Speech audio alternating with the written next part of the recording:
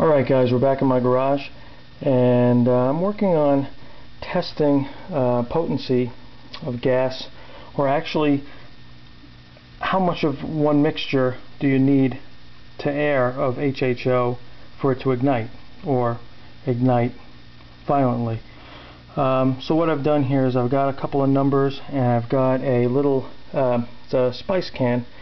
Basically you can take the top off, okay, and it's got a slot there, and it's got a slot on the other side here for you to shake spices. But what I'm going to use it for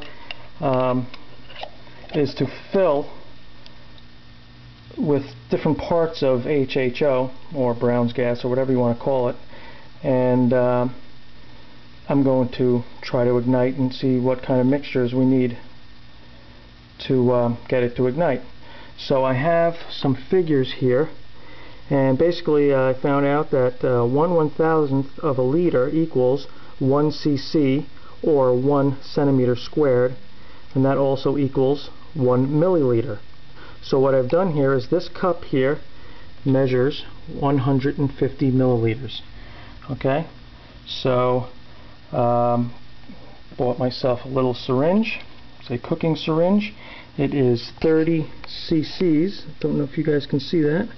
It's 30 cc's total, okay, and I've hooked up the measuring rig, but I've made it so that this doesn't have a second tube down in it. So basically what's happening is HHO is filling up in this gaseous space here, and it's forcing out in this little tube and coming out and bubbling up over here.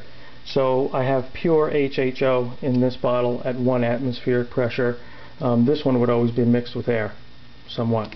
So what I'm going to do is I'm going to take the syringe, I'm going to take samples of the pure HHO, I'm going to inject it into this, which I know is 150 milliliters, okay, or cc's, and see how much we get to ignite. We need to get it to ignite.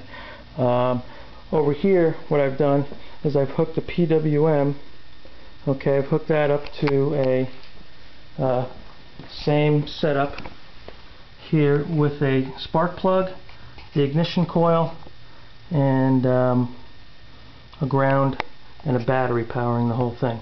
I'm going to get some better lighting over here so you guys can see. I'll be right back.